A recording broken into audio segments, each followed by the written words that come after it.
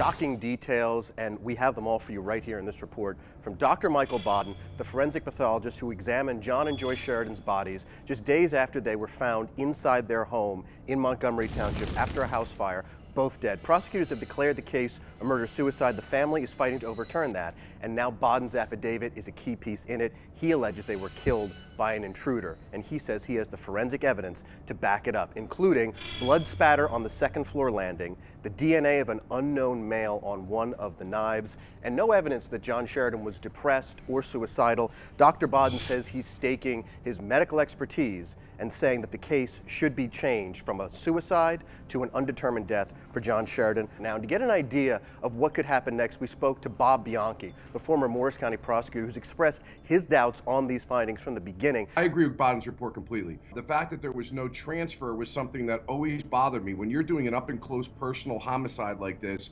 there's no way you're not getting blood and DNA all over you, and him not having her blood on him was a telltale sign to me. Let's take a look at this report, which we just received. Now, Baden examined John Sheridan's body back in 2014, and he had Dr. Henry Lee take a second look at the DNA. The injuries on John Sheridan, including blunt force injuries to the chest and ribs that are consistent with being struck by a fire poker and a chipped tooth, are, according to Baden, consistent with having been caused by a third person. I've seen this happen. Once they decide, and I've seen it happen literally on scenes, that this is the guy who did it, they disregard all of the evidence that suggests something to the contrary. So I think that that's what occurred here. They kind of made a conclusion and then put the square peg in the round hole and disregarded substantial pieces of evidence like blood spatter. Of course, that's huge. We've received no comment from the prosecutor's office. This is all under litigation right now. Bianchi also says that it's very important in these cases for the direction to come from the top. If you remember, Governor Christie fired the Somerset County prosecutor, Jeffrey Soriano, replaced him with a new guy. Bianchi says he would have told his guys, if they were investigating this case, to make sure they ruled out everything before declaring it a murder-suicide. This is what I'd be telling my staff. Here's the rule. The rule is it's a double homicide until you can prove to me, beyond a reasonable doubt, that it's not. And if you can't, it's an indeterminate death. This is a very strange case, and it's going to keep getting more interesting for us. I'm delving into it further this week.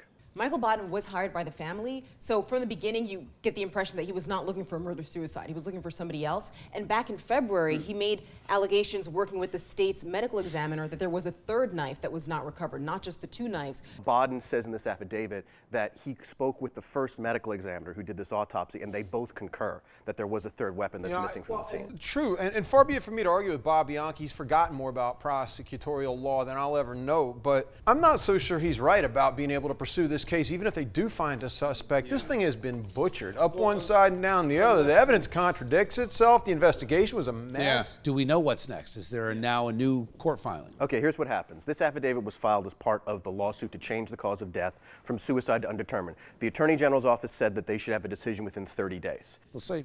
Good.